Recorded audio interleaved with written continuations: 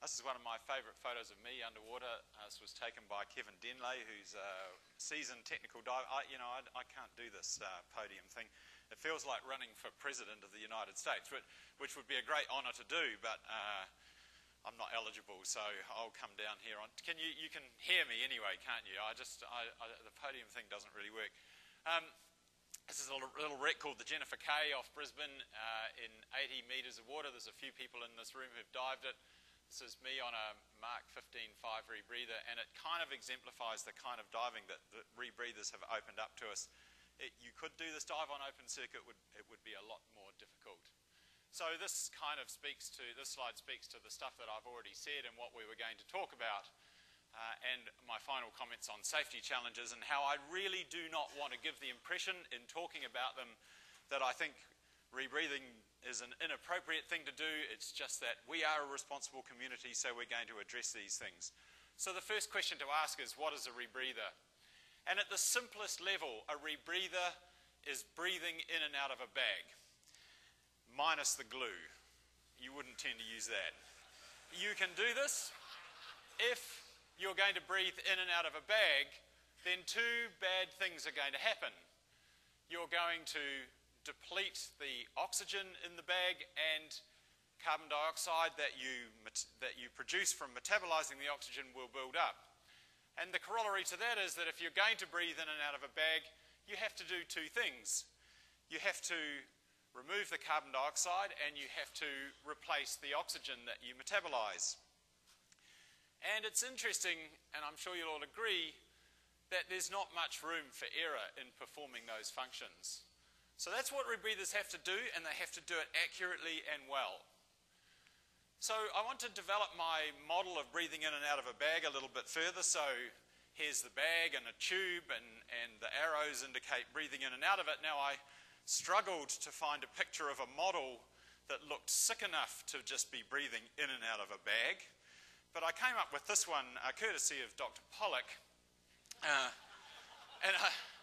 When I used this photo not that long ago, someone from the audience came up to me and said, you know, it's very disrespectful to use a photograph of somebody who's dead. And as you'll find out later on in this weekend, this person isn't dead. He's one of the presenters who's here, and he'll be talking to you. And your challenge is to identify that person who looks a little bit different in his normal daily life. So you are breathing in and out of a bag, but in fact you do it around a circle. So rebreathers form a circle circuit, and the thing that allows that to happen is a mouthpiece with one-way valves that ensures that the flow through the circuit is unidirectional. And make no mistake, you're breathing in and out of a bag, but you're doing it around a circle. There's our model, just to make sure you understand where the mouthpiece is. So you're breathing around a circle, and this mouthpiece with one-way valves ensures that the flow is unidirectional. And right there, you have the first of the sort of unique things about a rebreather that can present a hazard or can fail. These one-way valves are prone to failure, and if that happens, then the unilateral flow is lost, and a number of problems can arise from that. You'll recall I said that if you're going to breathe in and out of a bag, you have to remove the CO2 and replace the oxygen. Now, removing the CO2 is the relatively simple part. What we do for that is we place a CO2 scrubbing canister with soda lime in it in the exhale limb of the loop. Soda lime is a compound mixture of calcium hydroxide, sodium hydroxide, and a few other things, and essentially it interacts with the carbon dioxide and removes it. And there, again, is another unique feature of rebreathers that has the potential for causing problems. Carbon dioxide scrubber has a finite absorbing capacity. It doesn't last forever, so you have to replace it periodically and at the right times.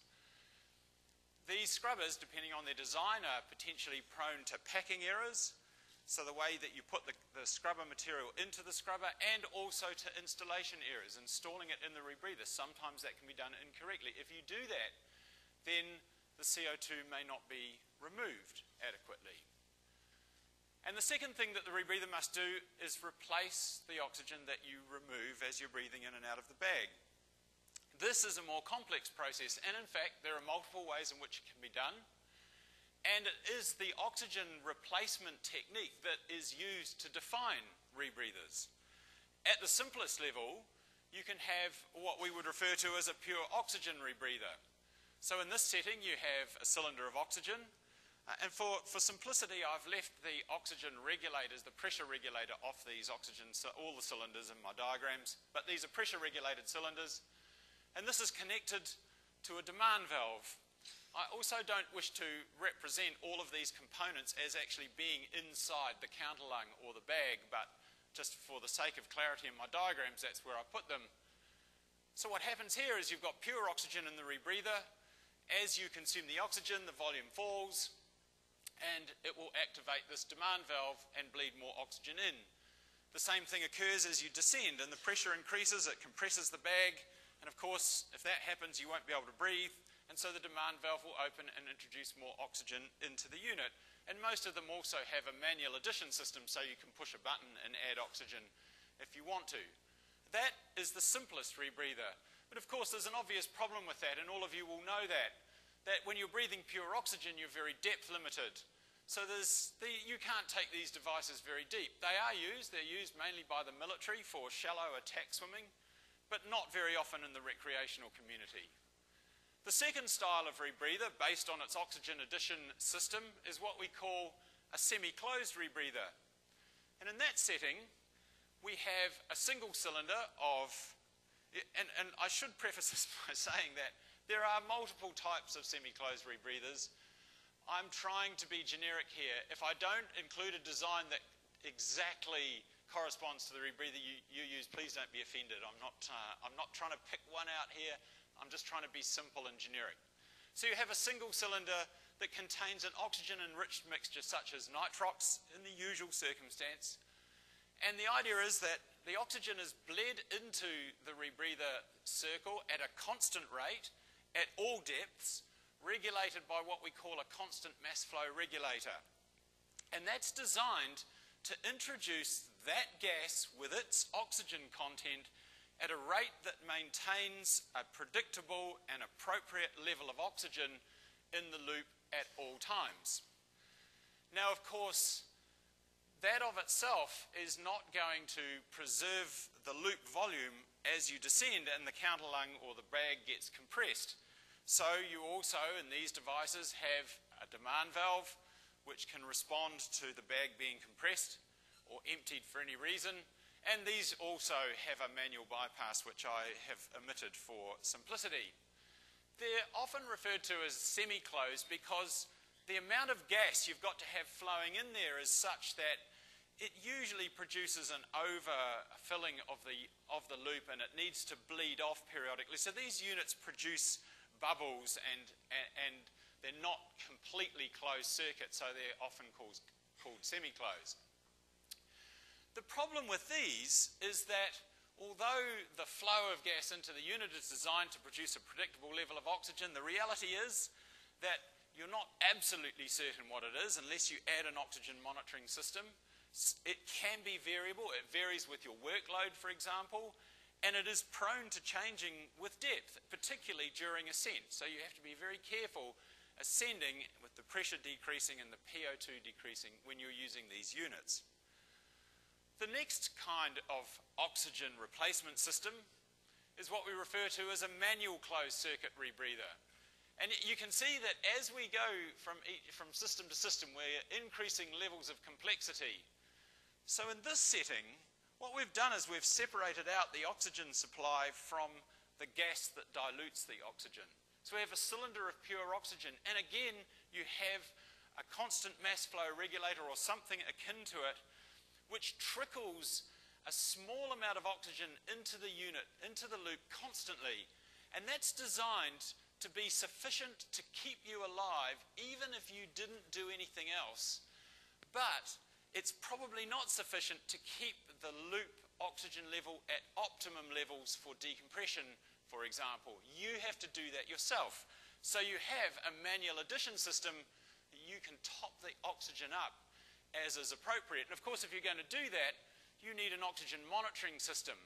So these units have oxygen fuel cells in them, galvanic fuel cells, which are connected to a PO2 display. These cells are like oxygen-powered batteries.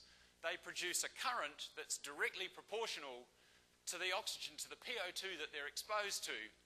And that can be read out on this display, allowing the user to top up the oxygen using a manual addition button. Then, of course, you have to remember that we're not using pure oxygen here. We're diluting the oxygen with a diluent gas. Now, the diluent gas can be different for different situations, but for a relatively shallow nitrox dive, you might use you might use air as your diluent, so that you're going to be mixing oxygen with air to bring the PO2 up, or the fraction of oxygen up, so that you're breathing nitrox. If you're diving deeper, you would probably choose a diluent that contains a helium mix, probably a trimix, with an amount of oxygen that's appropriate to the depth of your dive. And I'm going to talk about the selection of diluent a little bit later in this presentation, so we'll leave it there. And the diluent is added by a demand valve, so that as you descend, the bag gets compressed, the diluent gets added, and there will also be a manual bypass with these units as well. The interesting thing about this style of rebreather is that the normal operation, and when I say normal operation, I mean the maintenance of the ideal PO2, does rely on the diligence of the diver. So you've got to be watching what your PO2 is, and you've got to be adjusting it yourself. Whereas the life support function is relatively simple. This unit's going to trickle oxygen into the unit at a rate that should keep you alive no matter what, without you having to think about it. One of the points I want to make here, and this applies to the next kind of rebreather I'm going to talk about too, is that the weakest link in all of these units that measure oxygen levels are these cells. It's an imperfect technology for our purposes, and they are prone to failure. And clearly, if there's failure in the oxygen levels that you're measuring, or an inaccuracy in the oxygen levels, then that is potentially a serious problem. The final type of rebreather is what we refer to as an electronic closed-circuit rebreather. Now, this is another step up in complexity. So what happens here is we don't have a constant trickle of oxygen into the loop. What we do is we rely on these oxygen fuel cells to measure the oxygen accurately. They pass their information to a microprocessor, and you have told that microprocessor what pressure of oxygen you want to breathe throughout the dive. And when the PO2 in the loop falls below that level, then it opens an electronic solenoid valve which bleeds oxygen into the loop and restores the loop PO2. And when that happens, the solenoid valve closes. Of course, there is a PO2 display so that you can watch what's happening, and some units have one that's linked to the microprocessor, and others have an additional PO2 display that is independent of the microprocessor. And of course, just like the manual closed-circuit rebreather, you have a cylinder of diluent, which is chosen on the same basis. I've omitted the manual addition feeds from this diagram just for the sake of simplicity, but all of these devices allow you to add oxygen manually and add diluent manually if the situation arises when you need to. The normal operation of these units requires little diver input. Now, what I mean by that is, I'm not saying you shouldn't have input, but you could get away with not having input if it's working properly. The amazing thing about these units is you can put them on your back and you can swim underwater and you could forget about it, and if nothing goes wrong with the rebreather, the likelihood is you'll be just fine. But the life support function is complex, and the difficulty with these devices is that they work so well that they foster complacency. It's easy to swim around, get preoccupied with another task like taking a photograph, and forget entirely that you've got a very complex life support system on your back that needs to be watched carefully. It's not a criticism, it's just an observation. These are the devices I use. And there are many failure points. So we'll come back a little bit to the safety issues around these rebreathers later, but they are complex devices and you have to be very cautious in using them. This is an example of an electronic closed-circuit rebreather. This is a military device, US Navy Mark 16. I don't know if you probably can't see this pointer, but the counter lung, the bag that you breathe in and out of, and the CO2 scrubber are contained in this center section here. There's the diluent cylinder, there's the oxygen cylinder, there's a pod there that contains the microprocessor and the battery.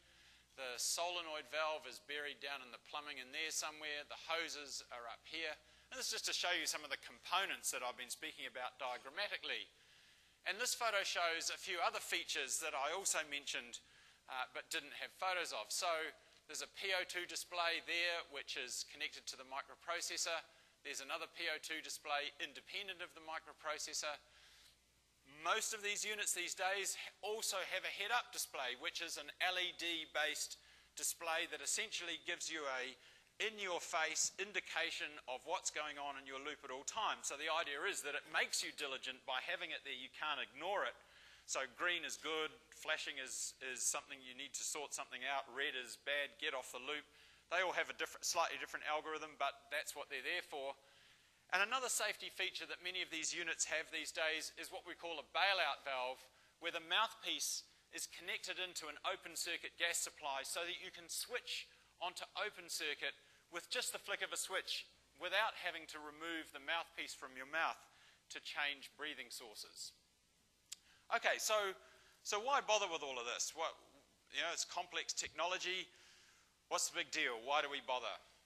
Well, by way of example, this is a few years ago, well actually this is going back a wee way, 2002, a scientific organisation in Australia was doing side-scan sonar surveys off the New South Wales coast, and they found this that looked like a shipwreck. And they thought it might be a historic shipwreck called the Cumberland, but the depth was 300 feet, 90 metres, too deep for them, too deep for the police and military, and it would have presented a number of occupational safety and health issues to dive it professionally.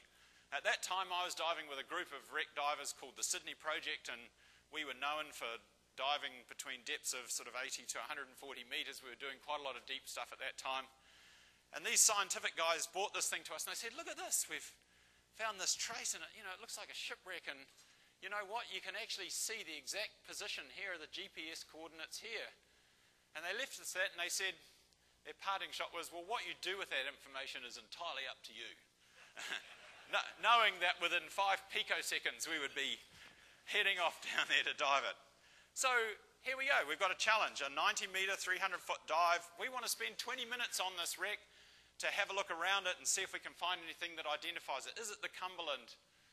So let's look at how you might approach that if you're an open circuit diver.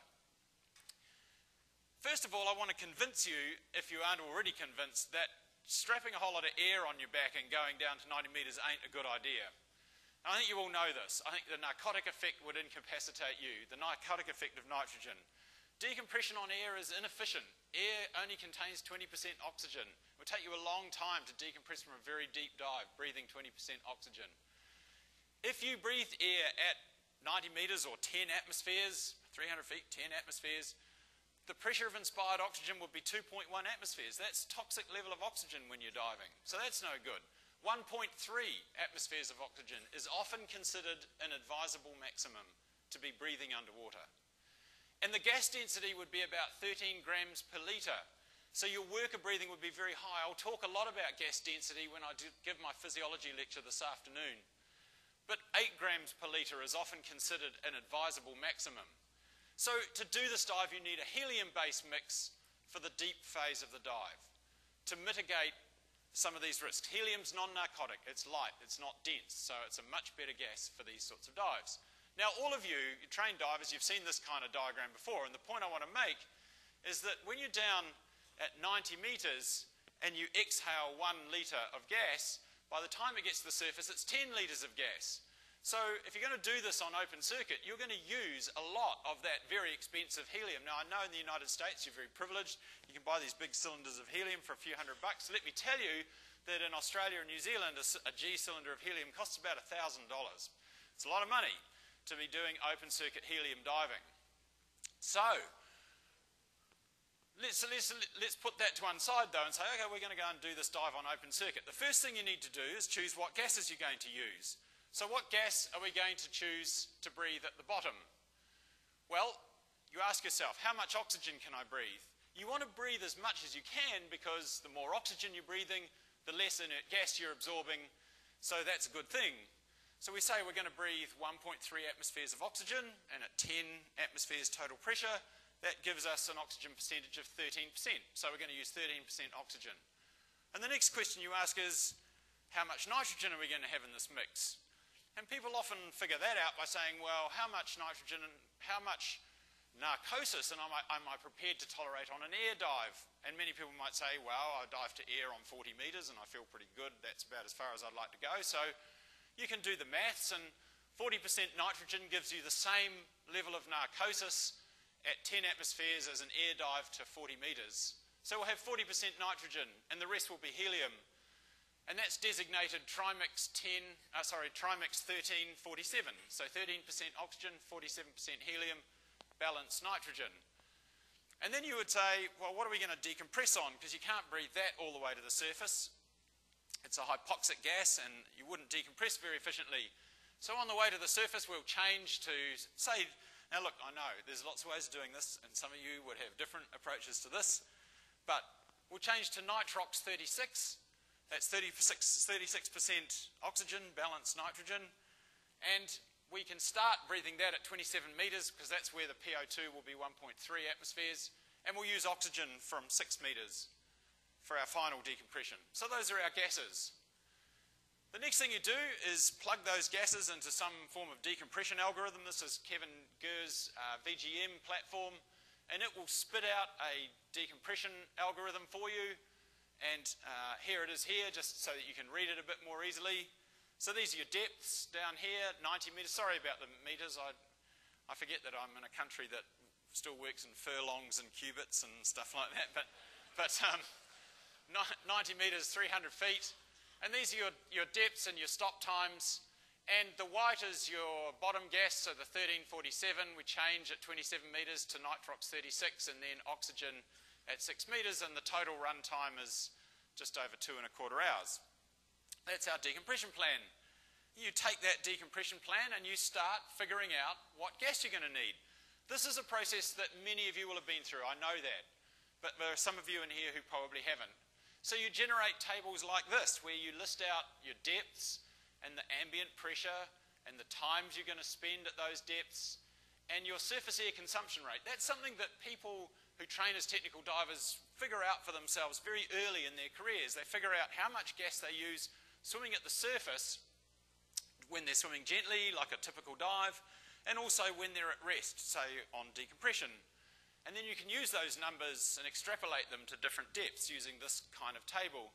And then you multiply the ambient pressure by the time, by the surface air consumption rate, you get a total volume of gas in litres, you add all that up, and then you multiply it by a safety factor, say 1.3, and you get a final number. 7,800 litres of bottom mix is what we're going to need. Okay, it's quite a lot of gas. And then you do the same for your nitrox 36 and your oxygen. You don't need so much of those. Same math, same process.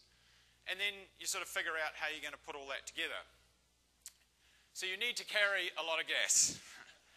and that's one of the big problems with open. So it's, as you're going to hear me say, when you dive on a rebreather, you have to carry almost similar amounts of gas for the decompression in case your rebreather fails, but the likelihood is you're not going to use it, so you save a lot of money. You don't necessarily cut down on having to carry the cylinders, not quite as many as you see here, of course.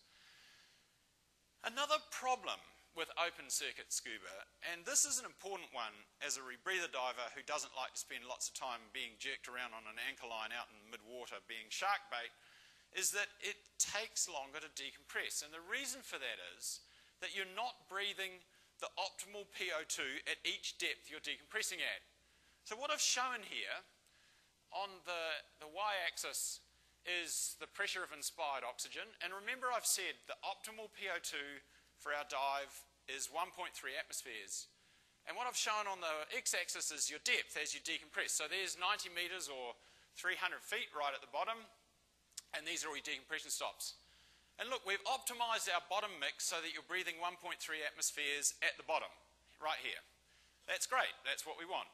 But the minute we start ascending, the PO2 starts falling until we change to our nitrox 36, it goes back up to 1.3, but then we start ascending again and it starts falling again, and it doesn't become optimal again until we get onto our oxygen at 6 meters. It goes above 1.3 briefly at 6 meters, but when you're at rest on decompression, we accept that that's probably fine. So you're not breathing the optimal PO2 at each stage during the decompression when you're on open circuit. Now look, I agree, you could carry more cylinders of different gas and fill this gap in here a little bit, but every time you do that, you're adding another cylinder to what you're carrying. So how does a rebreather help with all of this? Well, rebreathers have a couple of advantages that I haven't kind of alluded to yet. They don't produce bubbles, or not many in most cases. The gas you're breathing is warm and humidified. But the key point is that they minimize gas consumption. And that's important for deep dives when you're using this expensive helium. I said 7,800 litres, didn't I? Look, in theory, all you need for a rebreather dive to that depth is the loop volume, I don't know, 10 litres, times the pressure that you're going to, 10 atmospheres, 100 litres of helium. You could almost get away with that. Now, in reality, you use a lot more diluent than that because you go up and down a bit, and that consumes diluent, and many people use diluent in their wings, or their often not their dry suits, depending on what the diluent is, but you use more than that. But in theory, you use tiny amounts of diluent. So the rebreather is a big advantage in this regard. And look, here's another photo from that wreck I showed you before, and this is me on my Mark 15.5, and you see no bubbles. And here's an open circuit diver. There's about $5 worth of helium on its way to the surface there.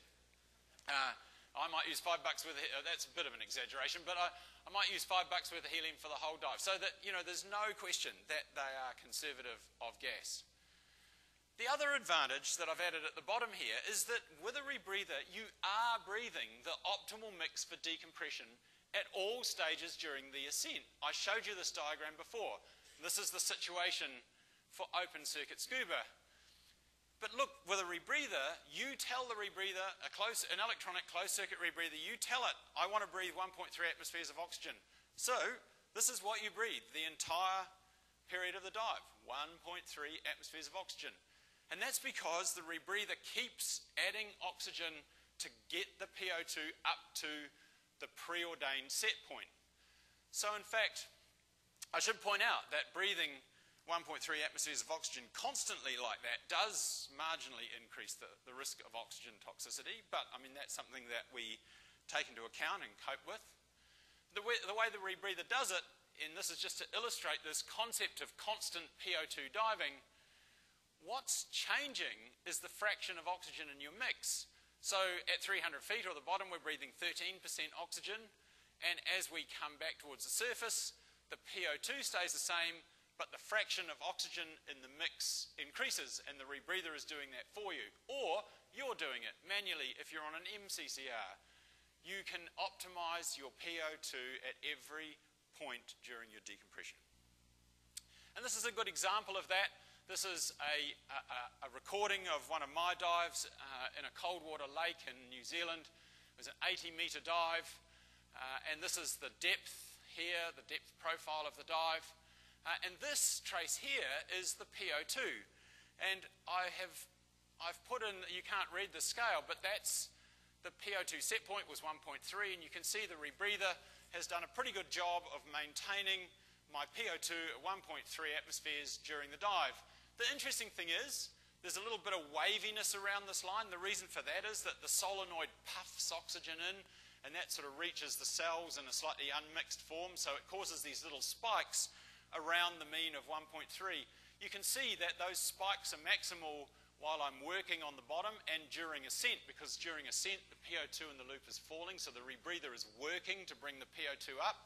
So there's a little bit more spike activity, but as you level out on the decompression and stop working, it becomes a bit more of a smooth line. These two dips here correspond to these little ascents, but you can see the rebreather corrects that pretty fast. Just here I went on to open circuit oxygen for various reasons. I won't describe that, but it wasn't a problem with the rebreather. It was something that I did intentionally. Went on to open circuit oxygen here, so the rebreather fell down to its surface set point, which I switched it to. So there you go. That's how they maintain these PO2s. Interestingly, that dive was done in a search for this. This is the engine off a helicopter that crashed into Lake Wanaka in the South Island of New Zealand a few years ago. The engine became separated from the mainframe of the helicopter. They managed to retrieve the mainframe with the pilot in it using a remote operated vehicle, but they couldn't get a line on the engine. They wanted it back, so they asked Pete Mesley and I to go down and try and find this engine. You can see that the depth here on the ROV image was 74 metres.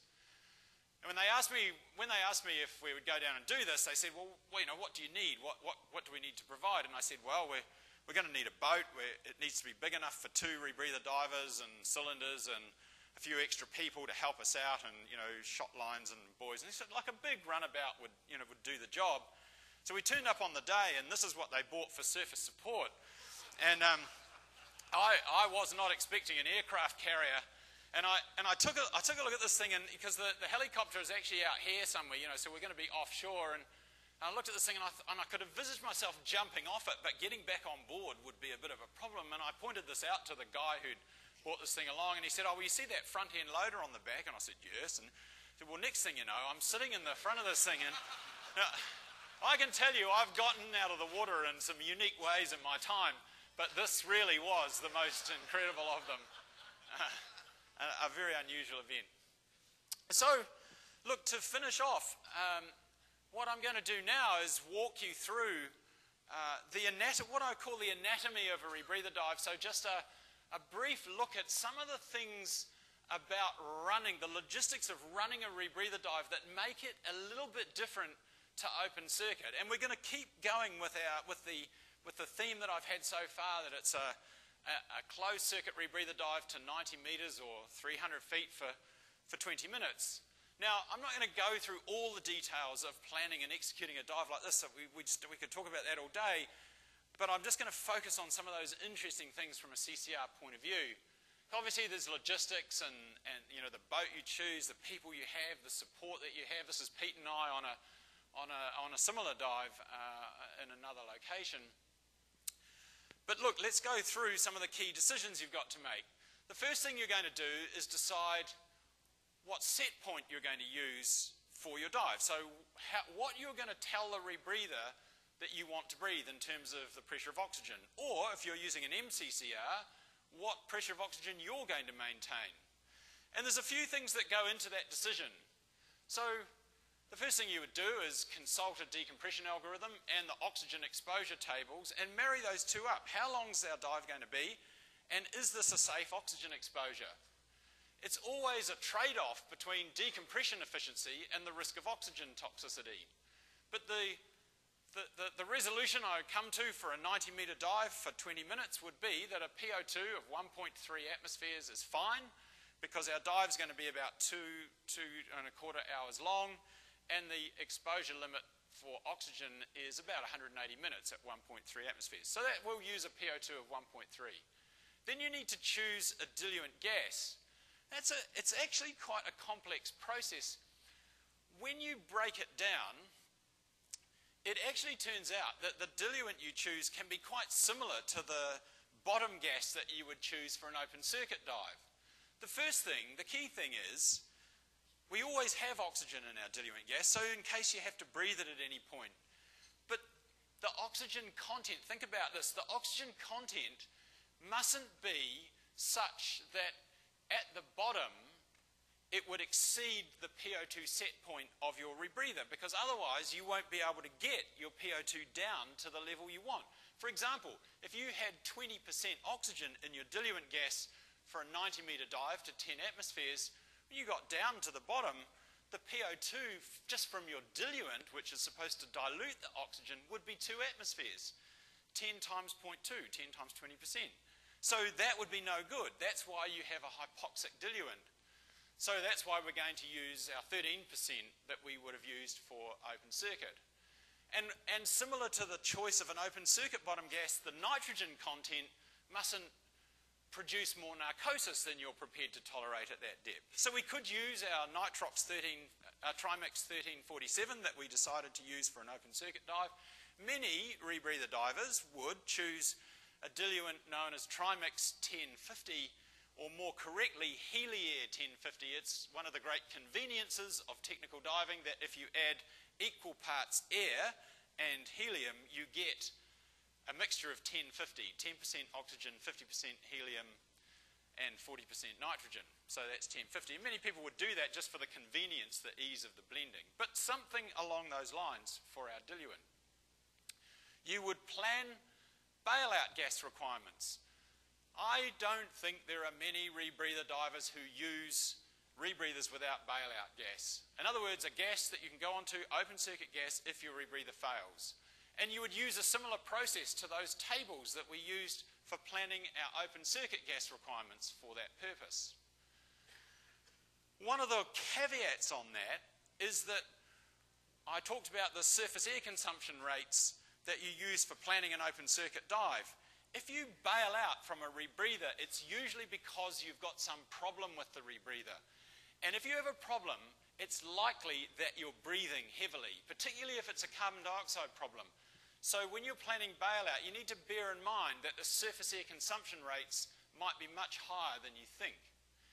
Then you need to mix and analyze and label your gases and reanalyze them and be totally and utterly anal retentive about this process, because the related errors in this area are a major cause of accidental deaths in rebreather divers and in open circuit divers also.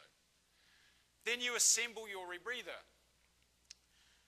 And look, I just can't emphasize this enough. This is where you need to be, like if we were all Swiss or all German, we would be good at this, right? Because they are the most, culturally, the most focused anal retentive people in the world. I mean, if there's any Swiss or Germans in there, I actually mean it as a compliment. I'm in a profession where I have to be anal retentive all the time. I wish I had the same characteristics as the average Swiss or German for attention to detail. You need meticulous attention to detail. No shortcuts, never rush. A methodical, standardized approach that you don't change from time to time. And use checklists. Use checklists. I want to point this study out to you. Look, if any one of us today, Nick, if you got appendicitis, you'd go to hospital, right? You'd have an operation. Grant, if your heart valve in your heart started leaking, you needed a valve replaced, you'd go to hospital, you'd have surgery. You would go to a 21st century operating theatre and expect that they would do a job on you with no mistakes, because this is first world country and it's the 21st century and mistakes don't get made in operating theatres, right? This is a study I was involved in. This is 2009, published in the New England Journal of Medicine, where we introduced a surgical safety checklist to operating theatre practice. We monitored outcomes for 4,000 patients before and after the introduction of the checklist. The introduction of a checklist, a basic safety checklist in 21st century operating theatres, halved mortality and halved the rate of complications. Check that out. This is in an environment where you would expect mistakes don't get made. Well, they do get made, and they get made in assembling rebreathers, a similarly complex technical activity. So you need to use checklists. They can take many forms. They can be written, they can be electronic, and I'm not going to go any further with this. I wanted to get that message across, but Richie Kohler is going to talk more about checklists over the next couple of days. So then you assemble your rebreather, and that typically involves packing and installing the scrubber, checking the one-way valves, making sure they're working, putting the thing together, doing a positive and negative pressure check. That's a way of checking the integrity of the loop to make sure that it's not leaking. Check your diluent pressures, your oxygen pressures, switch the rebreather on, calibrate the sensors, pre-breathe the scrubber. If you breathe on the unit for 5 minutes and you don't get short of breath and you feel fine and everything seems to be working and the oxygen addition system seems to be working, that's a great thing. Why wouldn't you do that before you jump in the water and trust that it's all happening before descending straight down? Pre-breathe the unit. And if you're not going to use it straight away, shut it down and isolate it. So at the start of a dive, a final check. Make sure your cylinders are on and they're open. believe it or not, having your rebreather switched off, or one or both of your cylinders switched off, or not even full, has been a factor in many accidents. You usually start with a PO2 set point of 0.7 or something around that. Because if you had your PO2 set at 1.3 atmospheres at the surface and you switched your rebreather on, it would start going add oxygen, add oxygen, add oxygen in a futile attempt to bring the PO2 up to 1.3. But at the surface, 1 atmosphere, it can't do that. So you start with a lower PO2 set point. Make sure your mouthpiece is closed when it's out of your mouth. If you're in the water and your mouthpiece is open and not in your mouth, all the gas floods out of the loop, it loses buoyancy, and in fact, if the mouthpiece goes in the water, it can flood. You don't have to think about that on open circuit. You can take your mouthpiece out, put it back in, take it out, put it in, blow air rings, put it back in. With a rebreather, you can't do that. Much more complex. The surface is a dangerous place with rebreathers. This is a place where problems first become apparent, if there are some, and there are lots of distractions, people jumping in, people needing help, there's exertion, there might be some current at the back of the boat. It's a dangerous place.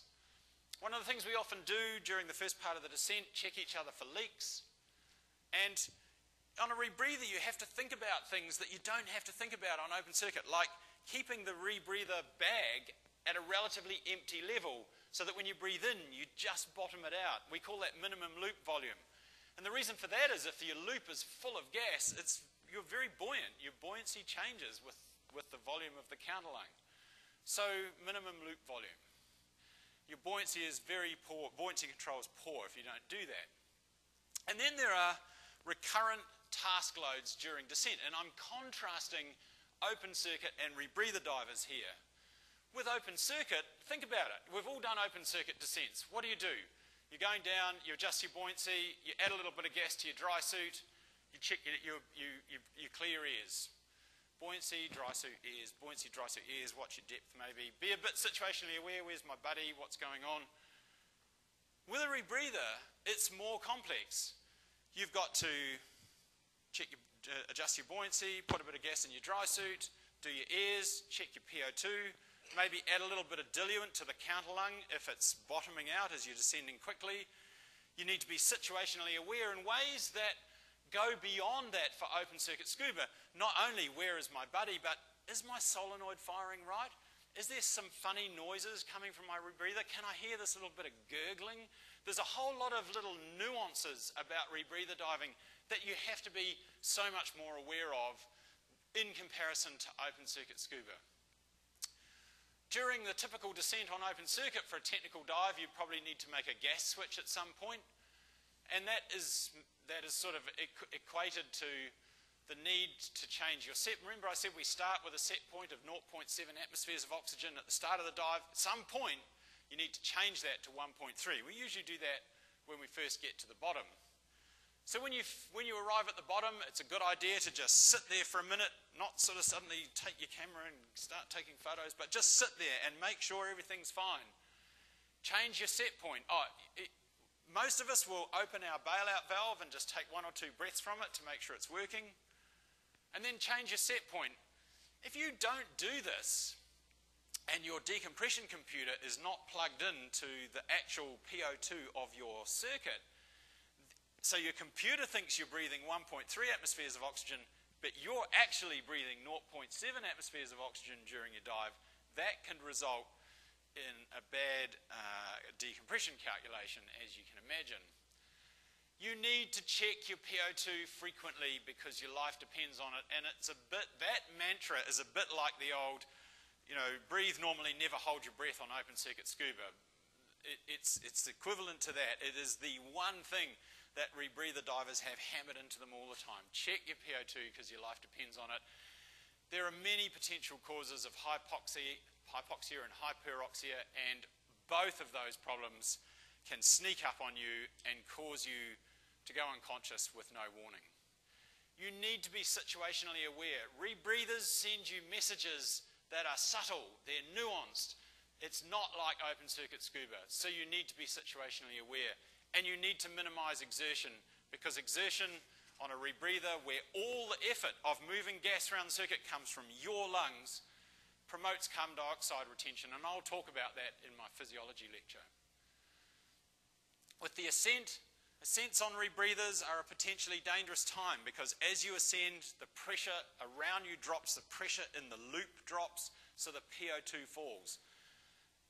Electronic closed-circuit rebreathers will cope with that.